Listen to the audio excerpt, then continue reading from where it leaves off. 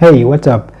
Thank you so much for tuning in to CGFxUganda. My name is James Katz as always, and I'm here actually to show you so many things today. How to mark order blocks. Order blocks are found either in supply zone or demand zones.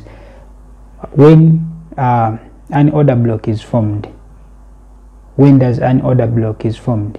We're going to know that. Now, before we go into the video, allow me first thank you so much for loving our content and watching. Thank you so much for those who are following us on Instagram at CGFxUganda. Thank you so much for following, guys. Thank you so much for the love.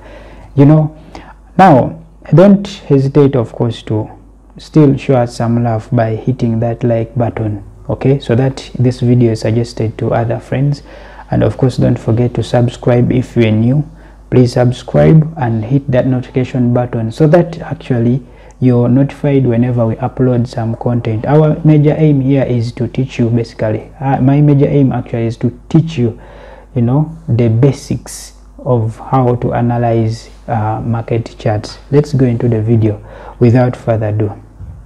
Now, like I said, with top-down analysis, we analyze from the highest time frame by looking out some major points that we have to take note of as we go down to lower time frame. Now, this is GBP USD. We would love to see how basically it's performing. Now, on a monthly time frame, as you can see right there, we can see that it is really a downward trend. Okay, it is really a downward trend. So what we're going to do, we're going to mark out some major trend lines, and then we also mark out some major order blocks that are right in the demand zone. Now, what are demand zones? To identify a demand zone, demand zones are always on lower lows or high lows. Okay, remember, when the market is moving, it forms high lows and lower lows.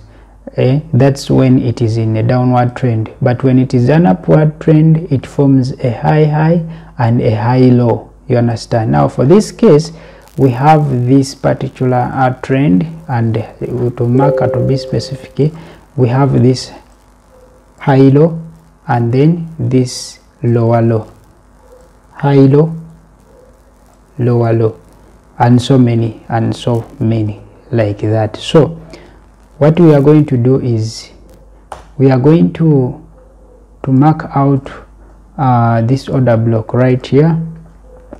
We have this order block, we have this particular order block right here. Okay, this order block.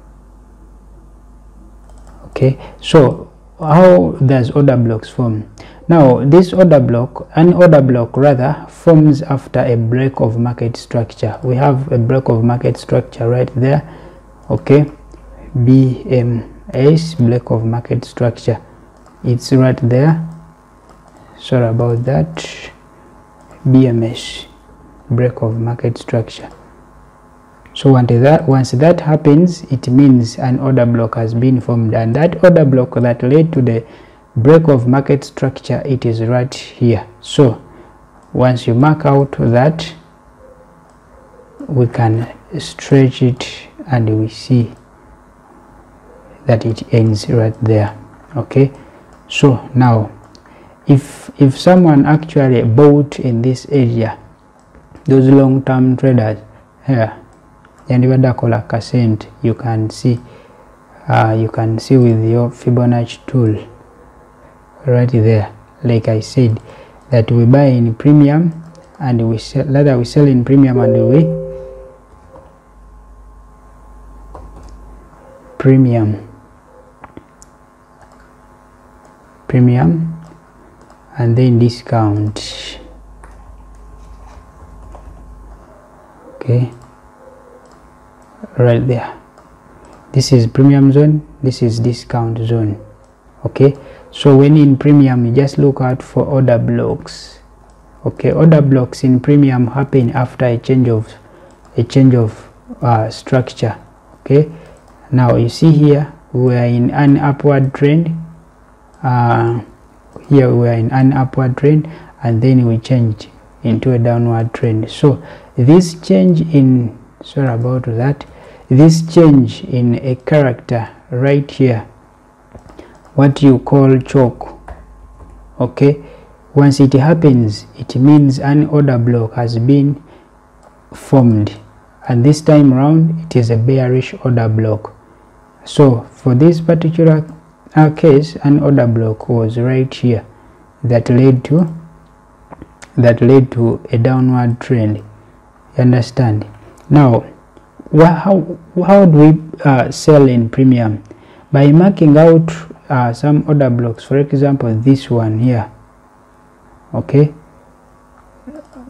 or this one, I've seen it here, this one, okay, you will be in position to know that when the market actually comes back in this area where I'm supposed to sell, that's when I'm going to go short here, full swing short, you see. And those actually who sold, they got some profits right there. They got some serious profits right there, okay. And those who bought when the market hit the discount zone, they also made some profits right there, okay, some good profits right there, you see, good profits right there. So bro or sister who is watching, once you learn how to use these techniques, you will probably be in position to make money, okay. So now we have our monthly order block right here, and we can see that the market is indeed respecting everything, okay. It has been moving in this direction, and we would love to see how it's going to be affected when it comes to this area here, okay. So we had that change right there. It was moving in an upward direction right here, and then suddenly the things changed. Things changed and started moving downwards. Now let's switch to a weekly time frame and we see how it is. We have our major, you know, demand zone stroke order block on a monthly, and this is it. The market actually, I think it is in its last time of, you know, respecting everything that happened in a monthly time, okay. But this is monthly OB, or you can call it demand zone. So you can even see that the market has been moving in this range, like this, been moving in that range. Now what we have is, we also see some cap pattern here, some cap pattern right there. It's an inverted cap. So what we are waiting to see is it going to probably change and then forms a handle right there. So we want to see it forming a handle right there, and this handle actually on a lower time frame, it's going to be a full trend. So once it hits that, you know, monthly time frame order block, we are expecting it to change its direction, and then it starts moving upwards. So we want to see that. So right now you can see that it's about to hit this, you know, monthly order block. So let's switch to a weekly. And now the other thing also to look out for are the candles, the type, the nature of the candles. You can see that we've been in a bearish, you know, move throughout this week.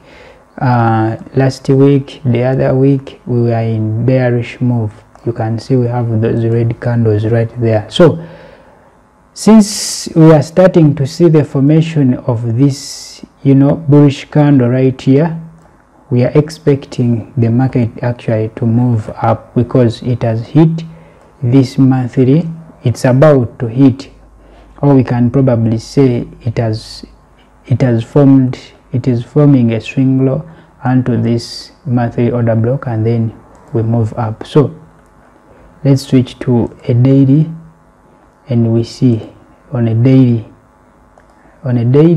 that's where we are. Okay, on a daily we have this swing low that has been formed.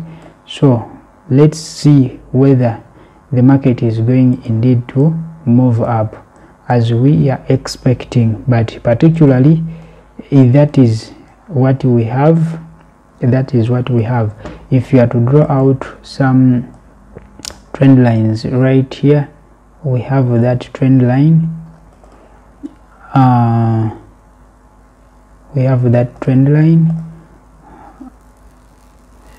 okay, we have that trend line very smoothly drawn right there. Yeah, so we also have, you can draw also that one, so that you're in position to execute very well your trades, knowing everything is in control. So you can also mark out this daily order block. Okay, this daily order block, you can see we had a change of character right there. Okay, remember, an order block, a bearish order block, happens after a change of character, and a bullish order block happens after a break of market structure. So we have this on a daily. We also have this. Okay, we also have that order block right there. So if we can move to a lower time frame of 4 hours, we can probably see what is happening. Okay, now we have this touch onto this trend line. Okay, we have the market has touched this trend line. So what we expect is, will it move up, or it will just take out this liquidity and then it moves down, so that it touches here and then it moves up. So let's watch closely and see. Okay, so let's move to daily, rather 1 hour time frame, and we see 1 hour. 1 hour, this is what we have on 1 hour time frame. Okay, on 1 hour time frame, this is what we have. Okay, we have this all these are daily, order blocks. Okay, so don't be confused right there. All those are daily order blocks. And maybe to go back a little bit back, we shall have to mark out some order blocks right there.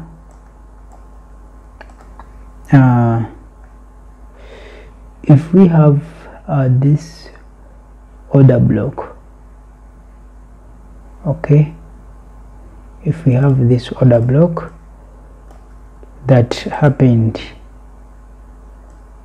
right after this BMS, that actually is like a fake breakout. So what we are going to do is to go on a 1 hour time frame to see what is happening. Now on 1 hour time frame, you can see that this 4 hour order block right here, it has been retested. Okay, it has been retested. Okay, after the trend line retest, now we expect to actually move up. Sorry about that, we expect to move up. Okay, we expect to move up.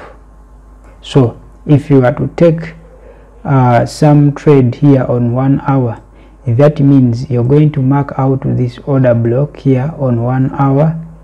Okay, you can change that, darken it a little bit, that order block right there, so that once the market retests it, just retests it and then we move. So if you are to book for a long, you're going to probably put it right there and then you move up to this very order block right here.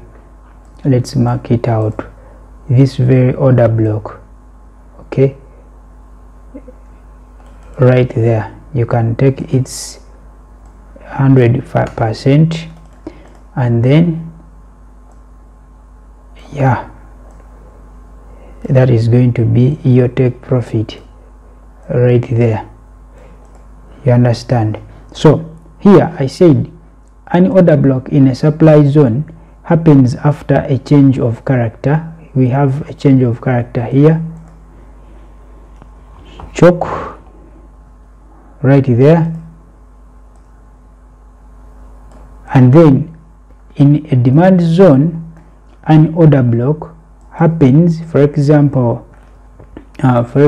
this one right here, okay, happens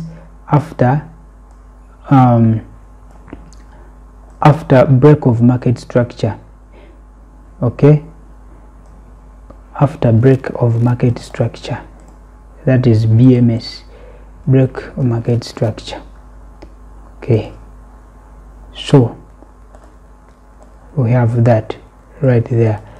So now that's what we are expecting on JBP USD. Otherwise, I think I've been brief. If you found value in this video, don't forget to hit that like button. If you have any question, leave it in the comment section, because we always have limited time here, okay? But I can probably go ahead and I explain to you, okay, how things are done. So that's what we have. So let's see how the market is going to play out, and of course ride along. So thank you so much for watching. Don't forget to share, bro. Don't forget to hit that like button.